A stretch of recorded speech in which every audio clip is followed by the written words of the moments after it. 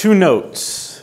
Two notes is all you need to save the world.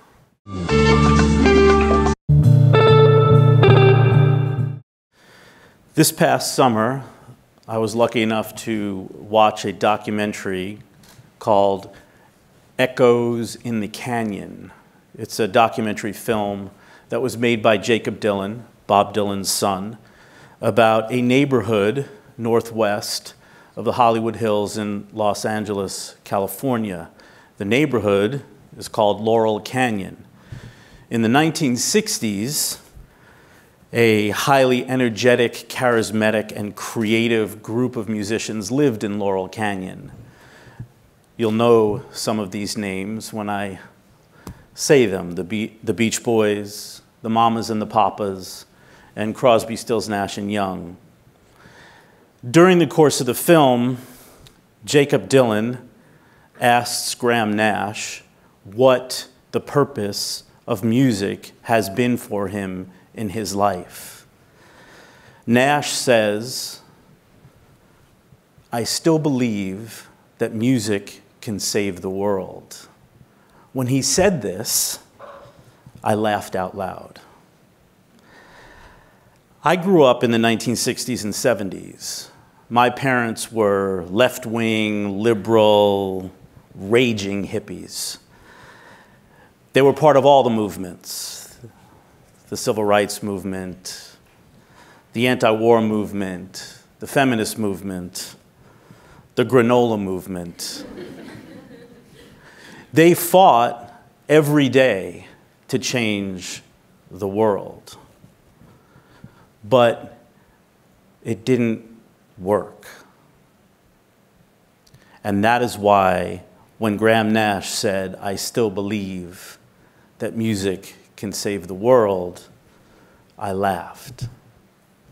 Two notes to make you laugh.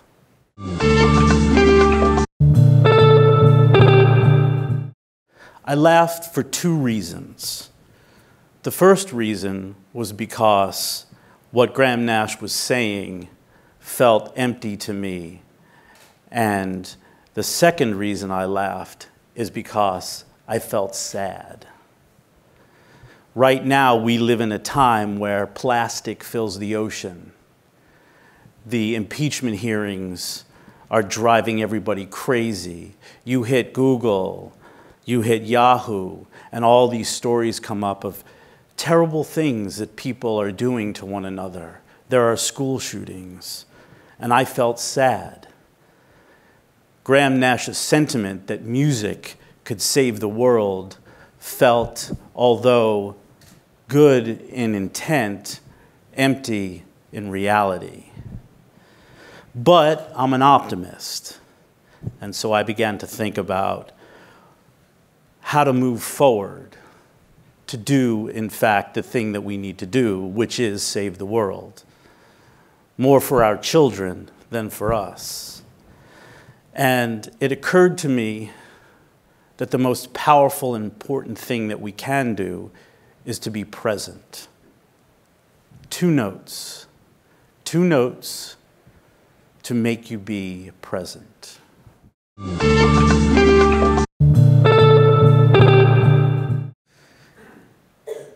The first two notes are from a song called Black Magic Woman by Santana.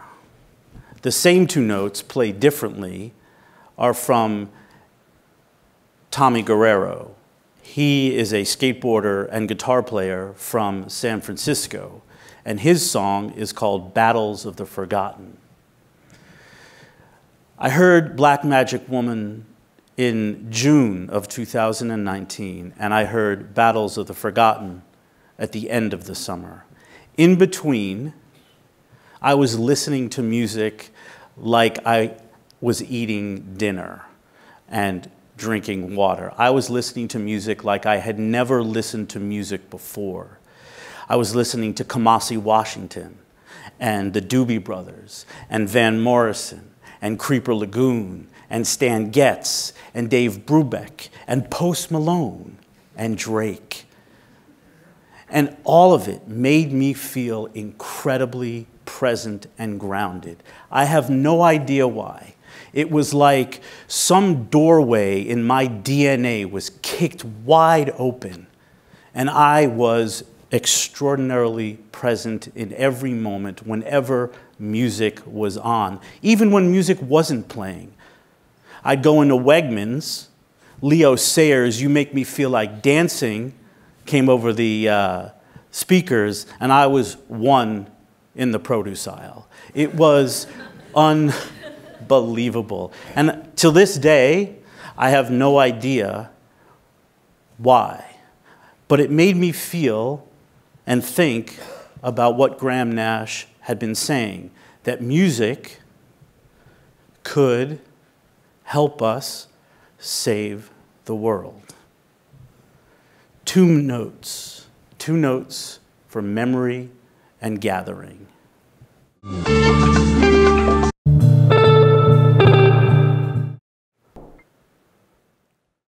Talking about expectations. Watch. Ba, ba.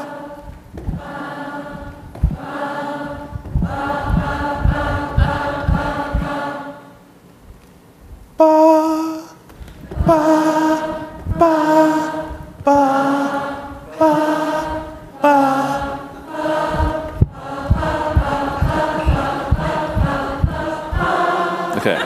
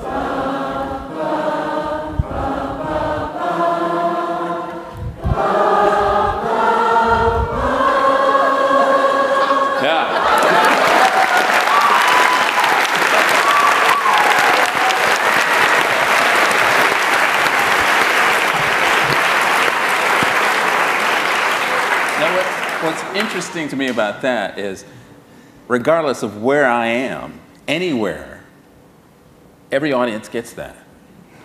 But it doesn't matter, you know, it's just, you know, the pentatonic scale for some reason.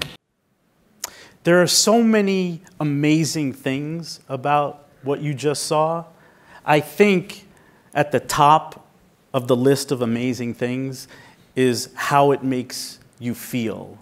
And how it makes you feel, or how it makes me feel, is joy.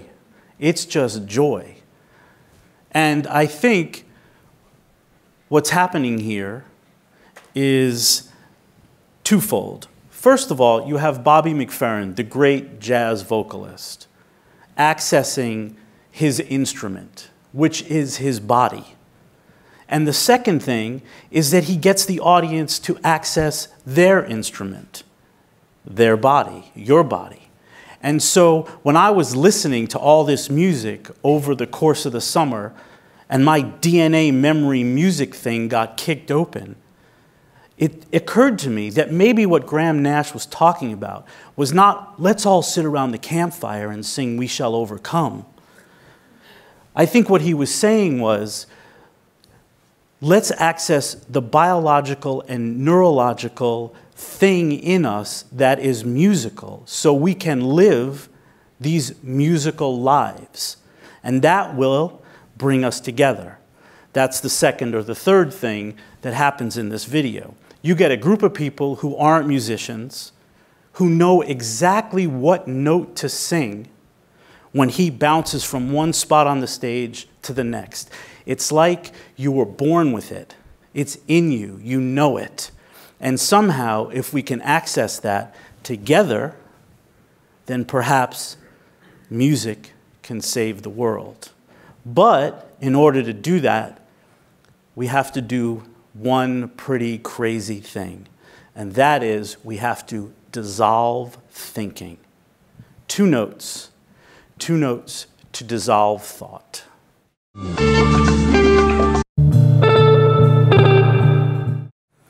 At the very end of the summer, I came back to school and I was talking with a colleague of mine, Kader Ajout, and he said, you should check this book out. And the book that he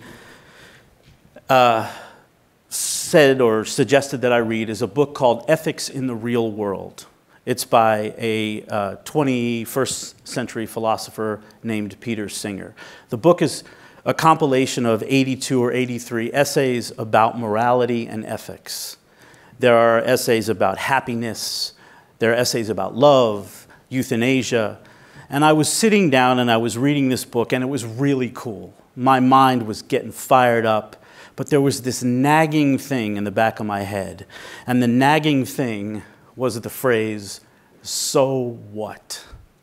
Who cares about love and politics and morality and ethics when the world outside is in such disarray? Who cares? And I wondered, what if we were able to push all of these things aside, politics, religion, morality, and love? Would this get us to a place where perhaps we were closer to making a better world for us and our children than before? And the answer, in my mind, was yes, hell yes. And if we were able to do that, we would be left with, I believe, one thing. And that one thing, because it's in our bodies, it's in our DNA, is music.